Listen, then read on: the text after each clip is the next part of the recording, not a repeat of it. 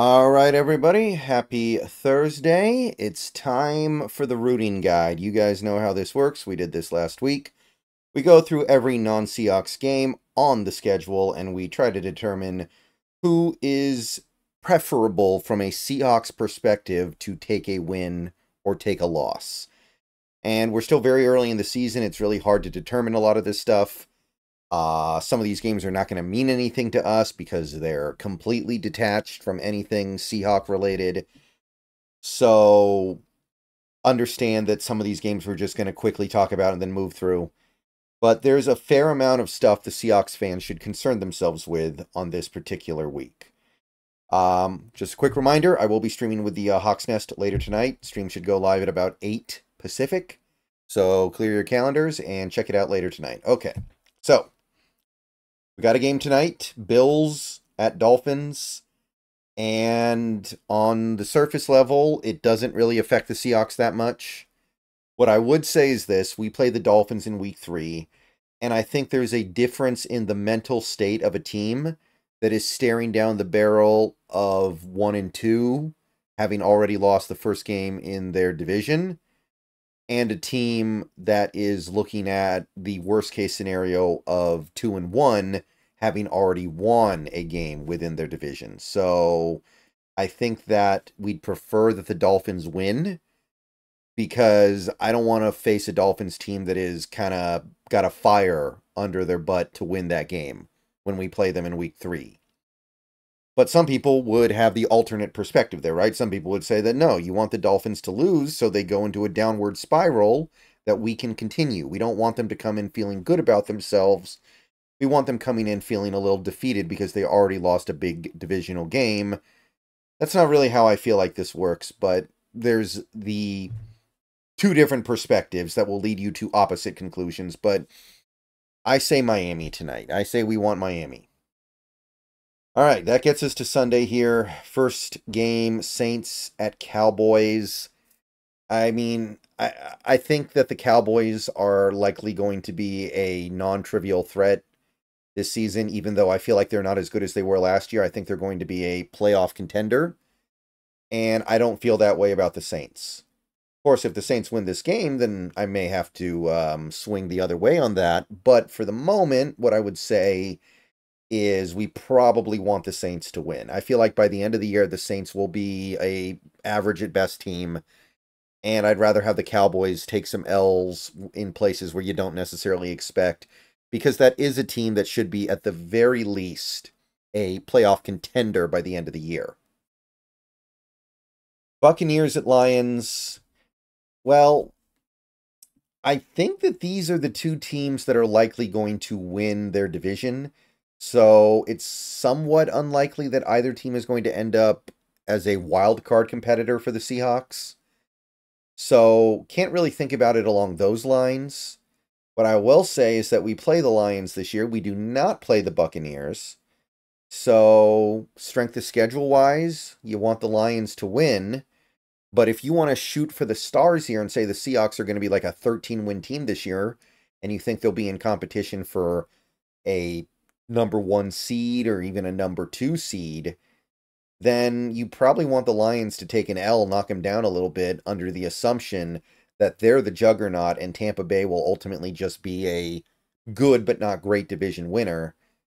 But again, you're shooting for the stars there if you think you're going to be up there with Detroit at the end of the season, I think. So that one's tough. My inclination is to want the Lions to win, strength of schedule, and it's more likely Seattle is in competition with Tampa Bay at the end of the year, I think. But this is one of those things where you can't know until you get closer to the end of the season. Colts at Packers. I don't think the Packers are any kind of real threat anymore anyway, because Love isn't going to get back fast enough. But while we're here, and while we're here in an AFC versus NFC match, I think you do want the AFC team to win. So it's the Colts. We do play the Packers this year, though, so there is a little bit of a strength of schedule argument, but I think that's clearly outweighed. Green Bay could be a big threat when Love gets back. So if they could be like 0-5 or 0-6 before Love gets back and basically have them already in prison, then I think that's preferable. Jets versus Titans. We play the Jets this year. So strength of schedule wise, I guess we want the Jets to win, but that's it. That's it. I got nothing else for this one. So yeah, I'm going to go with I'm going to say we want the Jets to win just because of that. It's super thin though, admittedly. So maybe you hate the Jets. Don't be shy about hating the Jets this week. All right, big one. Well, theoretically a big one. We got Niners versus the Vikings. Niners obviously came away with that big week 1 win. So did the Vikings though, actually. So two teams that won in week 1. We obviously will pretty much always be rooting against the Niners. So yeah, we want the Vikings to win for sure. I don't have a lot of confidence in it, but while we're here, we may as well pull for it, right? If we're going to be sitting here watching these games on Sunday, may as well root for something. Giants, Commanders. I mean, which team is more of a threat? And actually, don't even answer that question. If either team is a threat, we live in a different timeline than the one we currently reside in, right? Because it's pretty clear that the Giants have an inept offense and the Commanders have an inept defense. And there's really not much about either team that you can possibly get excited or happy or intrigued by. So you just kind of make a judgment call. Which team do you think is more likely to win the lottery and spend all the money they win in the lottery on brand new players that make their roster 10 times better? And I think the answer is probably the Commanders, if I had to pick one. So I guess we want the Giants to win. I will say we play the Giants as well. So we don't play the Commanders this year. We play the Giants. So strength of schedule-wise, I think you go that way anyway. So sure. But don't stress that one too much. Chargers, Panthers. This is another one where it's like, technically, yeah, Chargers. We want the Chargers to win. But also, who cares? The Panthers are not a threat. Even if they win this game, I just write that off as the Chargers being the Chargers and it being a fluke. And I wouldn't think anything of it. So, yeah, we want the Chargers to win, technically. But in reality, Carolina's cruising towards a top 3 pick. And even if they win this game, that's still the case. Browns at Jaguars. Seahawks don't play either team this year. 2 AFC teams.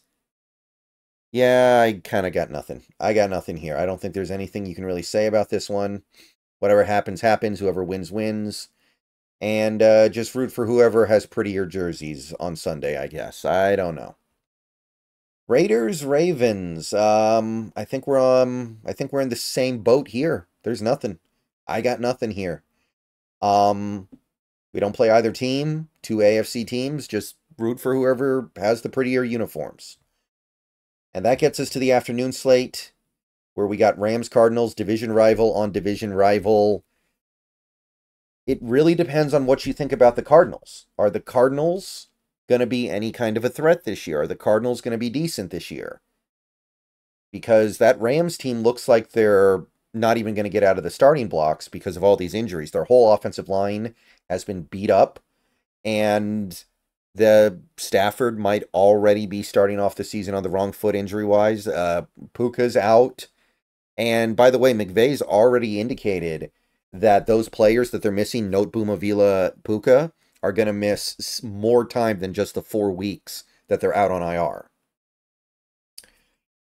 So it kind of depends, right? Like, you don't want the Rams to be allowed to hang around here and maybe get those players back and go on a run. But at the same time, if you think the Cardinals are going to be okay this year, you don't want them to get off to a good start on the season either. And they did play pretty well in that week 1 game, right? That was not a bad effort by Arizona. So this one's tough.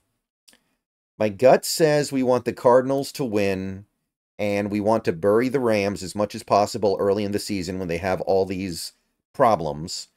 And we assume that the Cardinals will fall by the wayside later this season against other opponents.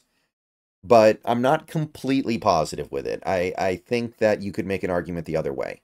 But I think that we'd rather have the Rams get their heads cut off now and not allow them to linger on into the second half of the year. Steelers, Broncos. We played the Broncos this year. So strength of schedule wise, I guess we want the Broncos to win. That's it, though. I can't think of any other angle here. Two AFC teams, and there's not much of a draft pick consideration. So there really isn't a draft pick consideration for any team for the Seahawks right now. So yeah, nothing there. It's whatever. Bengals, Chiefs. That's another one where you kind of just root for whoever you want to root for, and it doesn't really make a difference. We don't play either team. We don't have anything going on with either of those teams either. So whichever team strikes your fancy when the kickoff hits. Bears at Texans. I've kind of been mindful of the Bears as like a sneaky decent team this year. We don't need them to get off to a 2-0 start after stealing a week 1 game. So AFC versus NFC, the choice is fairly obvious here, I think. So yeah, we want the Texans to take the dub. And then Monday night, final game of the week, Falcons-Eagles. Interesting one. I'm still not completely writing off the Falcons, but Cousins might be like a write-off this year. He might be...